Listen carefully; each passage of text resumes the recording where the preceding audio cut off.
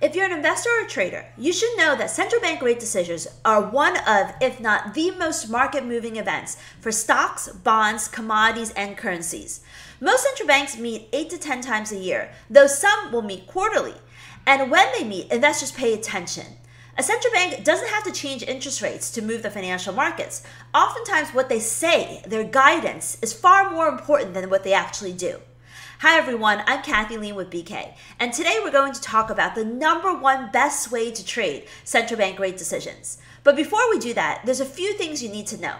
Number one, central bank rate decisions are important, and some meetings are more important than others, and some central bank rate decisions are more important than others. For example, the Federal Reserve's monetary policy announcement will almost always be more market moving than, say, the Bank of Canada interest rate decision, because 80% of all currency transactions involve the US dollar. Also, commodities like gold and oil are priced in dollars, and equity markets around the world will respond or follow what the US equity markets do after the Federal Reserve's rate decision. The Bank of Canada's monetary policy announcement, on the other hand, the impact will only be on the Canadian dollar and Canadian assets, so it's much more isolated. Whereas the Fed announcement will have an impact on all of the major currencies as well as markets around the world. Secondly, some meetings are more important than others. 4 times a year, in March, June, September, and December, the Federal Reserve releases its latest economic projections and its dot plot. The European Central Bank and the Bank of England does the same. 4 times a year, they'll release their economic projections, and those meetings are more market-moving because they give the market a look into where the central bank thinks the economy, growth, spending, inflation, unemployment is headed. And so that allows them to start thinking about what comes next, if anything at all. Third, some of the major central banks like the Fed and the ECB hold press conferences after the initial monetary policy announcement. And those press conferences can be even more market moving than the actual rate decision and the interest rate change. So you should always check the economic calendars to see if there's a press conference after a specific meeting. My favorite is dailyfx.com. I'm partial to them because I helped build the website and decided what were the elements that should be included. And one of the big philosophy was that we want the economic calendar to be as comprehensive as possible. Anyway, I digress. Let's talk about trading. The most important thing are expectations. Does the market expect a rate hike or not? Finding out what is priced in the market is in many ways one of the hardest things for most retail investors and traders to do. For the Fed, we have the CME Fed Watch tool, and I actually included the link in the description of this video so that you can click on it and see what is priced in for the Federal Reserve at any point in time. Now, for other central banks, it is much harder. In those cases, Google is your best friend. A day or two before the central bank rate decision, look up Google News articles and see if you can find some relevant articles by reputable news sources, like some of the major financial news agencies, and see what they're talking about in terms of what the central bank is expected to do, as you can see here. Trading central bank rate decisions can be risky, but you can improve your chance of success by focusing on specific opportunities. The first is right after the rate decision. If there's a surprise, that surprise can be tradable, especially if there's no press conference that day.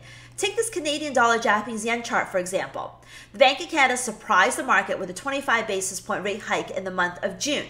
CAD yen shot up 60-70 pips in a matter of minutes. You could have jumped right in to this trade for a quick opportunity, but the smarter move would be to wait 5 minutes to make sure that there isn't any type of crazy reversal. And if you traded rate decisions before or watched the charts around the time that this happens, you know that there could be some very quick and aggressive and unexpected reversals after rate decisions. But if the move holds, get in and don't be greedy. 20 or 40 pips on a short-term post-data trade is enough in my opinion. If there's a follow-up press conference, then you need to be even more conservative with your target, maybe only 15 to 20 pips.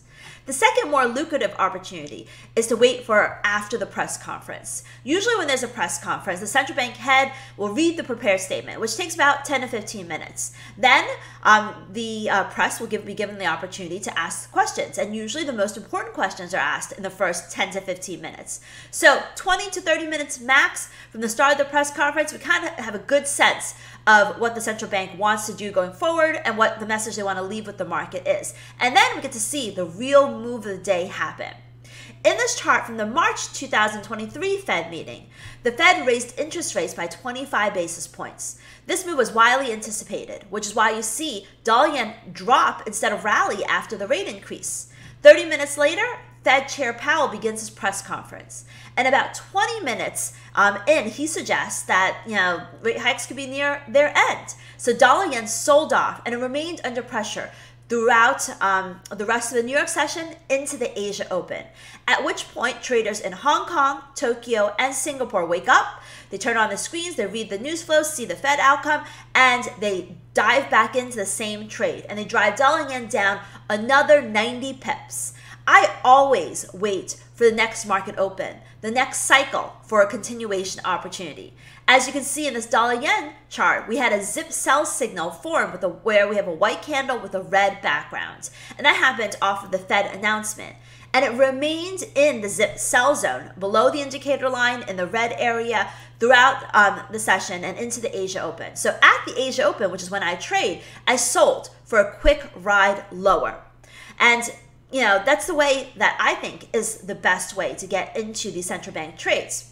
So as we look forward to a number of rate decisions, jumping right in can provide some quick profits. But my number one favorite way to trade central bank rate decisions is the Asia Open for the Federal Reserve, the ECB, and the Bank of England rate decisions, and the New York Open for the Reserve Bank of Australia, Reserve Bank of New Zealand, and maybe even the Bank of Japan rate decisions if there's any type of action.